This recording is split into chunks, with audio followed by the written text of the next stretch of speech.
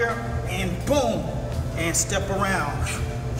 Reset with the double jab, get back up here, throw that shot to the liver. Next one, what we're gonna do is we're gonna add the 3. So keeping your head moving, boom, and turn it baby over and keep that peekaboo movement going. And you can add to that sequence by adding more combinations and staying defensively responsible by keeping that head, that shit boom, boom.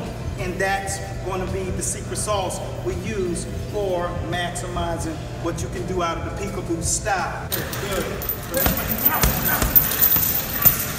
There you go. There you go. Now what we're going to do is go here, pop, pop, and like vintage Mike, back to the body. And throw those shots, get that 3 rotation, pop, pop, and then pop, caper back in. You see that when I come back over, keep that body moving just in case they're trying to get slick and throw punches at you. You ready, you're on point, and you're ready to throw punches at the same time.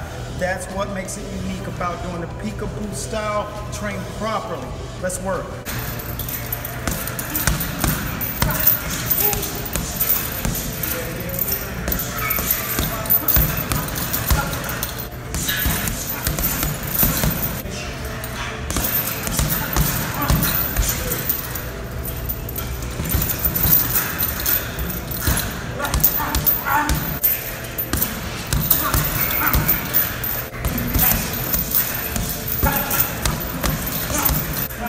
Ask yourself out as the round is beginning. Just get the fluidity first.